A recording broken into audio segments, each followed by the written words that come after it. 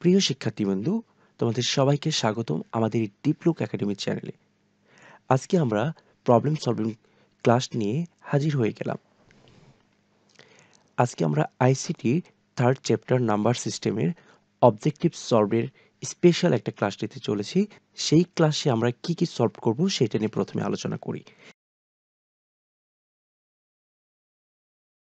এই ক্লাসে আমরা পূর্বের সংখ্যা এবং পরের সংখ্যা এই রিলেটেড যে প্রবলেমগুলো রয়েছে সেগুলো সলিউশন করার ট্রাই করব। এবং আমি এটাও জানি যে এই প্রবলেমগুলো নিয়ে সবার মাথায় বেশি ঘুরপাক খায়, কারণ এই প্রবলেমগুলো একটু জটিল টাইপের হয়ে থাকে। আমরা এই প্রবলেমগুলো সবচেয়ে ইজি ওয়েতে সলভ করব। চলো আমরা তাহলে প্রবলেম সলভটা শুরু করে ফেলি। ওকে, তো প্রথম ম্যাথটা আমরা দেখতে পাচ্ছি বা প্রথম অবজেক্টিভটা আমরা দেখতে পাচ্ছি যে 10 বেস 2 এর পূর্বের সংখ্যা কত। ওকে, তো আমরা এই সংখ্যা বা নাম্বার দেখে আমাদের প্রথম যেটা আইডেন্টিফাই করতে হবে যে বেস যেটা দেওয়া আছে সেটা কত। যদি 2 দেওয়া থাকে তাহলে আমরা বুঝে নিব এটা হচ্ছে বাইনারি নাম্বার সিস্টেম। ওকে, যদি 8 দেওয়া থাকে তাহলে আমরা বুঝে নিব অক্টাল নাম্বার সিস্টেম। যদি 10 দেওয়া থাকে তাহলে বুঝবো হচ্ছে ডেসিমেল নাম্বার সিস্টেম, এবং যদি 16 দেওয়া থাকে তাহলে আমরা বুঝবো হেক্সাডেসিমেল নাম্বার সিস্টেম। ওকে, তাহলে প্রথম কাজ হচ্ছে যে সংখ্যাটার পূর্বের সংখ্যা অথবা পরের সংখ্যা বের করতে বলবে তার প্রথম আমরা আইডেন্টিফাই করব তার বেসটা কত এবং সেটা কোন নাম্বার সিস্টেম। তাহলে আমরা দেখতে পাচ্ছি এখানে এই নাম্বারের বেস 2 বা ভিত্তি 2। তারপর আমরা এটা প্রথমে বুঝে নিলাম যে এই নাম্বার সিস্টেমটা হচ্ছে বাইনারি নাম্বার সিস্টেম। ওকে, তো ফার্স্ট কাজ এটা। তো সেকেন্ড কাজ হচ্ছে পূর্বের সংখ্যা বা যেটাকে বলা হচ্ছে আগের সংখ্যা। ঠিক আছে, আগের সংখ্যা যদি বের করতে বলা হয় তাহলে আমরা 1 বিয়োগ করব। ওকে, 1 বিয়োগ করব। আর যদি পরের সংখ্যা যদি বলে তাহলে 1 যোগ করব। তাহলে দুইটা কাজ আমাদের মেইন। প্রথম আইডেন্টিফাই করব যে এই নাম্বারটা কোন বেজে বা কোন নাম্বার সিস্টেমে রয়েছে। সেকেন্ড আইডেন্টিফাই করব এই নাম্বারে যদি বলা হয় আগের সংখ্যা কত তাহলে আমরা 1 বিয়োগ করব, যদি বলা হয় পরের সংখ্যা কত তাহলে 1 যোগ করব। ওকে, ক্লিয়ার। এখন আসি আমাদের প্রশ্নতে।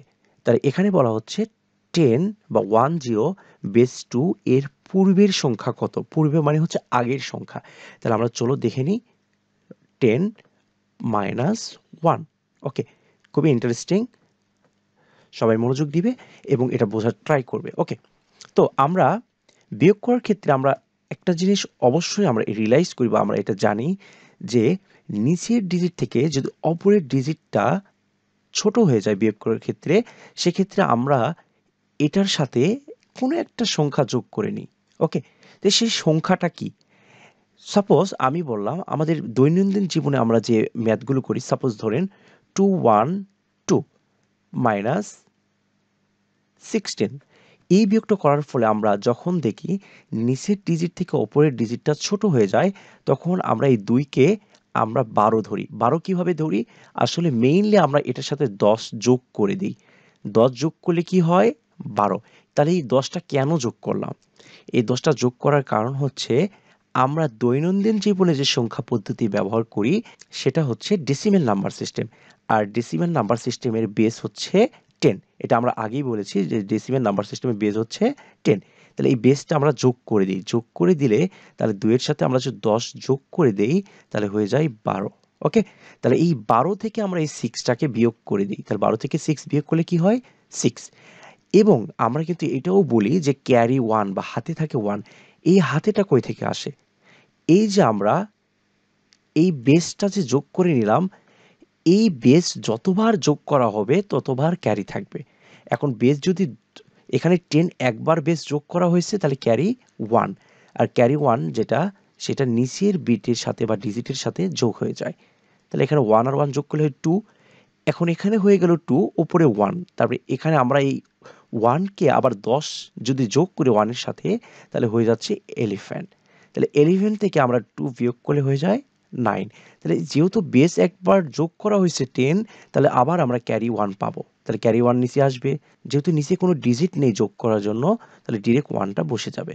এখন 2 থেকে 1 বিয়োগ করলে 1 হয়। তাহলে এইটা ছিল আমাদের দৈনন্দিন জীবনের জেনারেল ম্যাথগুলো প্রবলেম সলভ করার একটা ওয়ে। যেহেতু আমরা এখানে দেখতে পাচ্ছি এটা একটা বাইনারি নাম্বার সিস্টেম। তো বাইনারি নাম্বার সিস্টেমে আমি আগেই বলেছি বাইনারি নাম্বার সিস্টেমের বেস হচ্ছে 2। ওকে? তাহলে আমরা এই 0কে যেহেতু 0টা ছোট 1 এর থেকে, তাহলে আমরা ডিরেক্ট বিয়োগ করতে পারবো না, তাই আমরা এখানে বেস 2টা যোগ করে নিব। এখন তাহলে এখানে কি হয়ে গেল 2, 2 থেকে আমরা 1 বিয়োগ করলে 1 হয়। আমরা আগে একটা কথা বলে রেখেছি বা আমরা এটা জানি যে বেস যোগ করলে ক্যারি 1 হয়। তাহলে বেস যেহেতু একবার যোগ করেছে এখানে আমরা ক্যারি 1 পাবো। তাহলে 1টা কোথায় আসবে? এই বিটের নিচের ডিজিটের সাথে বা নিচের বিটের সাথে যোগ হবে। যেহেতু নিচে আর কোনো বিট বা ডিজিট নেই, তাহলে ডিরেক্ট এখানে 1টা বসে যাবে। তাহলে 1 থেকে 1 বিয়োগ করলে কি হয়? 0। আমাদের অ্যান্সার হবে 0, 1 বা 1। তাহলে এটার সলিউশন হবে কি? খ নাম্বার। আশা করছি তোমরা সবাই বুঝতে পেরেছো। এখন আমরা পরবর্তী প্রবলেমগুলো যখন সলভ করতে যাব তখন খুব ইজিভাবে সলভ করার ট্রাই করব বা তোমরা ইজিভাবে সলভ করতে পারবে। ওকে? কিছু জিনিস আমাদের অল টাইম মনে রাখতে হবে। কোনো সংখ্যা পদ্ধতির বেজের সমান, সাপোজ ধরুন এখানে অক্টাল সংখ্যা পদ্ধতির যদি কথা বলা হয়, এখানে অক্টালের বেজ হচ্ছে 8। তো এই 8-এর সমান কোনো অঙ্ক বা কোনো ডিজিট ওই সংখ্যা পদ্ধতিতে থাকতে পারবে না। 8-এর সমান অথবা বড়। সাপোজ ধরুন আপনাকে যদি বলা হয় 3, 2, 9, এখানে বেস দেওয়া হলো 8। যদি বলা হয় এই সংখ্যাটা কি সঠিক? অবশ্যই না। কারণ আমরা বলছি বেজের সমান বা বেজের বড় কোনো সংখ্যা কোনো অঙ্ক ওই সংখ্যা পদ্ধতিতে বা ওই নাম্বার সিস্টেমে থাকতে পারবে না। তাহলে যদি এরকম বলা হয় 3, 2, 8, বেস 8, এটাও কি সঠিক? Obviously no. তাহলে এটাও ভুল। কারণ আমাদের এই একটা কথা বারবার মাথায় রাখতে হবে যে বেস যেটা রয়েছে এটার সমান অথবা এইটার বড় আমার কোনো অঙ্ক এই নাম্বার সিস্টেমে থাকতে পারবে না। এই কথাটা বলার কারণ আছে, আমরা নেক্সটে যখন প্রবলেমটা সলভ করব তখন আমরা বুঝে যাব যে এই কথাটা কেন বললাম। এটা অবশ্যই নোট ডাউন করে রাখবে তোমরা। আমি আশা করছি তোমরা এই প্রবলেমটা বুঝতে পেরেছো। ওকে, চলো আমরা নেক্সট প্রবলেমটা বোঝার ট্রাই করি। তো তোমরা এখানে দেখতে পাচ্ছ 10 বেস 8 এর পূর্বের সংখ্যা কত? Same problem. যদি আগের ক্লাসটা বুঝতে পারো তাহলে এই ক্লাসটা তোমাদের জন্য পানির মতো সহজ হয়ে যাবে। ওকে, তো চলো আমরা সলভ করার ট্রাই করি। আমি প্রথমে দুইটা কথা বলেছিলাম। প্রথমে আমরা চেক করে নিব নাম্বারটা কোন সিস্টেমে রয়েছে, মানে অক্টাল নাম্বার সিস্টেম না বাইনারি না ডেসিমেল না হেক্সাডেসিমেল। ওকে, তো আমরা বেস এখানে বেস আমরা 8 দেখলাম। 8 দেখে বুঝলাম এটা একটা অক্টাল নাম্বার সিস্টেম। ওকে, প্রথমটা ক্লিয়ার। সেকেন্ড আমি বলেছিলাম যেটা পূর্বের সংখ্যা বা আগের সংখ্যা নাকি পরের সংখ্যা। তাহলে আমরা এখানে দেখলাম আগের সংখ্যা। তাহলে আমরা আগের সংখ্যা হলে কি করব? আগের সংখ্যা হলে আমরা 1 বিয়োগ করব। ওকে, তাহলে আমাদের এই দুইটা যদি জিনিস আমরা জেনে যাই তাহলে আমরা এই প্রবলেমটা সলভ করতে কোনো সময় লাগবে না। ওকে, চলো আমরা ট্রাই করি। 10 এর আগের সংখ্যা কত? -1 করে দেব। এখন আসো, ওই যে আগের কথায় আমরা যেহেতু আগের ম্যাথটা সলভ করে ফেলেছি, তো 0 থেকে 1, তাহলে 0টা ছোট হয়ে গেল না 1 এর থেকে? তাহলে আমরা এইটার সাথে কি যোগ করব? বেস 8 যোগ করে দেব। কারণ এটা কোন নাম্বার সিস্টেম? এটা হচ্ছে অক্টাল নাম্বার সিস্টেম। ওকে, এটা কোন number system? Octal number system. ওইটা বাইনারি নাম্বার সিস্টেমে ছিল, এই জন্য আমরা 0-র সাথে আমরা 2 যোগ করেছিলাম। এটা হচ্ছে অক্টাল নাম্বার সিস্টেম, এই জন্য আমরা 8 যোগ করে দিব। ওকে, তাহলে এখন হয়ে গেল 8, কারণ 0 আর 8 যোগ করলে 8 হয়। 8 থেকে 1 বিয়োগ করলে হয়ে যায় 7। ওকে, এখন আমি কি বলেছিলাম? একটা কথা মাথায় সবসময় বলছিলাম যে এটা নোট ডাউন করে নিবা এবং মাথার ভিতরে এটা ভালোভাবে সেভ করে নিবা যে বেস যদি কখনো যোগ অথবা বিয়োগ করা হয় তাহলে ক্যারি 1 থাকে। তাহলে যেহেতু আমরা বিয়োগ করতেছি, যেহেতু বেস এখানে যোগ করা হয়েছে, তাহলে ক্যারি 1টা নিচে চলে আসবে। ওকে, 1 আর 1 বিয়োগ করলে কি হয়? 0।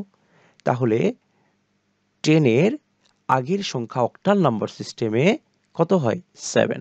এটা সঠিক অ্যান্সার। ওকে, এখন আসি আমরা নেক্সট প্রবলেমে। খুবই ইন্টারেস্টিং ম্যাথ এটা। সো আমরা এখানে দেখব এটাও কি রয়েছে 7 বেস দেওয়া আছে 8 এর পরের সংখ্যা কত? ওকে, তাহলে আমরা প্রথম কি বলেছিলাম, প্রথমে আইডেন্টিফাই করব এই নাম্বার সিস্টেমটা আসলে কোন নাম্বার সিস্টেমে রয়েছে। তাহলে এটা অক্টালে রয়েছে। কেন বুঝলাম অক্টাল? কারণ এটার হচ্ছে বেজ রয়েছে 8। সেকেন্ড যেটা আমরা বলেছিলাম যে কি পরের সংখ্যা না আগের সংখ্যা, পরের সংখ্যা। পরের সংখ্যা মানে হচ্ছে 1 যোগ করতে হবে, ঠিক আছে? তাহলে আমরা দুইটা পেয়ে গেলাম, আমাদের দুইটা ক্রাইটেরিয়াটা। এখন আমরা আসি যোগ করার পালা। তাহলে 7 এর সাথে আমরা 1 যোগ করব। কি যোগ করব? 1। আসুন, 7 আর 1 যোগ করলে কত হয়? 8 হয়ে যায় কিন্তু। ওকে, তাহলে আমরা এখানে কি 8 লিখতে পারবো? এখানে এখানে যদি আমি 8 লিখে যাই, এটা কি 8 লিখতে পারবো? না, এখানে 8 লিখতে পারবো না। কারণটা কি? আমি আগেই বলেছি যে কোনো নাম্বার সিস্টেমের বেজের সমান, ওকে, বেজের সমান অথবা বেজ থেকে বড় কোনো অঙ্ক থাকতে পারবে না। তাহলে এখানে যোগ করার পর আমাদের 8 হয়ে গেল, কিন্তু আমাদের অক্টালে তো 8 বলে কোনো অঙ্ক নেই। ওকে, তাহলে এই ক্ষেত্রে আমরা কি করব? এই যোগ করার ফলে যা হয়েছে এইটাকে 8 দিয়ে বিয়োগ করে দিব। ওকে, তাহলে এখন 8 থেকে 8 বিয়োগ করলে কি হয়? 0। 8 থেকে 8 বিয়োগ করলে কি হয়? 0। ওকে, তাহলে এখানে হবে কি? প্রথমে হবে 0। এখন আসুন, আমরা কিন্তু বলেছিলাম যে বেস যোগ অথবা বিয়োগ যাই করা হোক না কেন, ক্যারি হবে 1।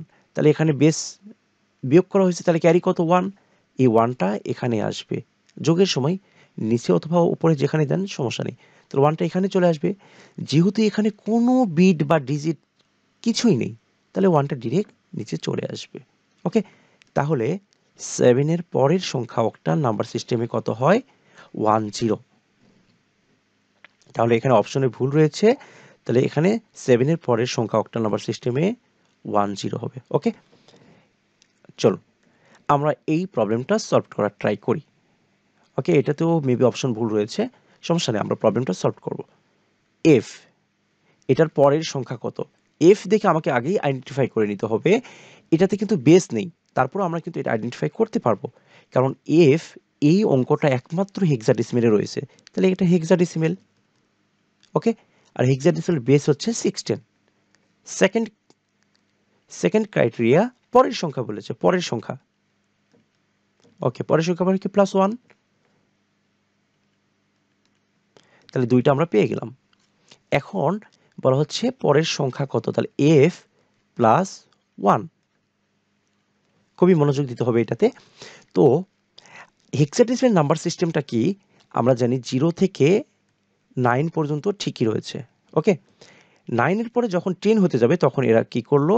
এ দিয়ে দিল, তারপরে বি, সি, ডি, ই, এফ। এখন মজার বিষয়টা হচ্ছে 9 এর পরে এখানে এ দিয়ে দিছে, তাহলে এর একটা ভ্যালু রয়েছে, তাই না? তাহলে এই এর ভ্যালুটা কি? এর ভ্যালু এখানে 10। এর এটা ইকুইভ্যালেন্ট ভ্যালু। এর কি ভ্যালু? Equivalent value. বির ভ্যালুটা 11, সির ভ্যালুটা 12, ডির ভ্যালু 13, এর ভ্যালু 14, এফ এর ভ্যালু 15। ইকুইভ্যালেন্ট ভ্যালু, কারণ এ তো আর 9 এর সাথে যোগ হতে পারে না, ঠিক আছে? তাহলে এর একটা তো ভ্যালু থাকবে, ইকুইভ্যালেন্ট ভ্যালু বা সমতুল্য একটা মান রয়েছে। ওকে, এখন আসি, তাহলে আমরা এফ এর সাথে 1 যোগ করলাম, মানে কি 15-র সাথে 15-এর সাথে 1 যোগ করলাম। আসুন দেখি 15-এর সাথে 1 যোগ করলে কি হয়? 16। আমি এখানে 16 কি অ্যান্সার লিখে দিব? না, কারণ আমি আগেই বলেছি যে 16 বলতে হেক্সাডেসিমেল ভিতরে কোনো কি অঙ্ক রয়েছে? কারণ এখানে এফটাই হচ্ছে লাস্ট ডিজিট হেক্সাডেসিমেল নাম্বার সিস্টেমে, তাই না? তাহলে এফ মানেই তো 15। তাহলে কেমনে এখানে 16 লিখবো? লিখতে পারবো না। তাহলে আমাদের ওই সূত্রটা আবারও মাথায় রাখতে হবে যে কোনো নাম্বার সিস্টেমে বেজের সমান, তাহলে হেক্সাডেসিমেলের বেজ কত? 16। তাহলে বেজের সমান অথবা বেজ থেকে বড় কোনো অঙ্ক থাকতে পারবে না, প্রথম কথা এটা। তাহলে আমরা এখানে 16 লিখতে পারবো না। তাহলে কি হবে? যখনই দেখবো বেজের সমান অথবা বেজ থেকে বড় হচ্ছে তখন বেজ আমরা বিয়োগ করব। তাহলে হেক্সাডেসিমেল বেজ হচ্ছে 16, বিয়োগ করে দেব, কত হবে? 0। তাহলে আমরা এখানে বসাবো 0। আমরা কি বলেছিলাম? বেস একবার যোগ করি অথবা বিয়োগ করি, ক্যারি হবে 1। তাহলে এটা আমাদের ক্যারি কি হবে? এখানে 1 চলে আসবে, যেহেতু আর কোনো ডিজিট নেই এখানে যোগ করার, তাহলে 1টা এর নিচে নেমে চলে আসবে। তাহলে এফ এর পরের সংখ্যা হেক্সাডেসিমেলে এফ এর পরের সংখ্যা কি? 10। তাহলে এটা অপশন দেওয়া নেই, এটা 10 হবে। ওকে, তাহলে তোমাদের কাজ 3FF এর পরের সংখ্যা কত? 2FB এর পরের সংখ্যা কত, 3CDA E এর পরের সংখ্যা কত নির্ণয় করে কমেন্টে জানাবা। ওকে, নেক্সট সাপোজ যদি এখানে কোনো সংখ্যা দেওয়া নেই, আমি এখানে দিচ্ছি 3, 5, 8। ওকে, এটা বলা হচ্ছে এই সংখ্যাটা কি কি হইতে পারে, মানে এই সংখ্যাটা হতে পারে অপশনে দেওয়া হচ্ছে অক্টাল, এটা অক্টাল হবে না ডেসিমেল না হেক্সাডেসিমেল। চলো আমরা অ্যানালাইসিস করি। এখন দেখো অক্টালের বেস 8, ডেসিমেলের বেস হচ্ছে 10, হেক্সাডেসিমেলের বেস হচ্ছে 16। এখন তোমরাই বলো তো যে আমি একটা কিন্তু ফর্মুলা বা একটা কথা বলেছিলাম, সেটা হচ্ছে কোনো নাম্বার সিস্টেমে বেজের সমান অথবা বেজের বড়, বেজের সমান অথবা বেজের বড় কোনো অঙ্ক এই নাম্বার সিস্টেমে থাকতে পারবে না। তাহলে এখানে আমরা স্পষ্ট দেখতে পাচ্ছি 3, 5, 8 রয়েছে। 8 কার বেস? অক্টালের বেস। তাহলে এটা অবশ্যই অক্টাল হবে না। ওকে, অক্টাল হতে গেলে এখানে 7 পর্যন্ত লিমিটেশনটা থাকবে। এখন আসো decimal number system. Decimal number সিস্টেমে তো 8 থাকতে পারে, কারণ এখানে সর্বোচ্চ ডিজিটটাই হচ্ছে 8। তাহলে এটা ডেসিমেল নাম্বার সিস্টেম হয়ে যাবে। এবং হেক্সাডেসিমেল নাম্বার সিস্টেমেও কিন্তু 8 নামে কোনো অঙ্কটা রয়েছে, তাহলে এখানে হেক্সাডেসিমেল নাম্বার সিস্টেমও হবে। তাহলে অ্যান্সারটা হবে কি? গ, 2 and 3। ওকে, তো যদি ক্লাসটা তোমাদের ভালো লেগে থাকে অবশ্যই সাবস্ক্রাইব করবা এবং তোমাদের যে ফ্রেন্ড সার্কেল রয়েছে তাদের কাছে বেশি বেশি শেয়ার করবা। এইরকম ইম্পর্ট্যান্ট ক্লাস যেন কেউ মিস না করে, সেটার দায়িত্ব কিন্তু তোমার।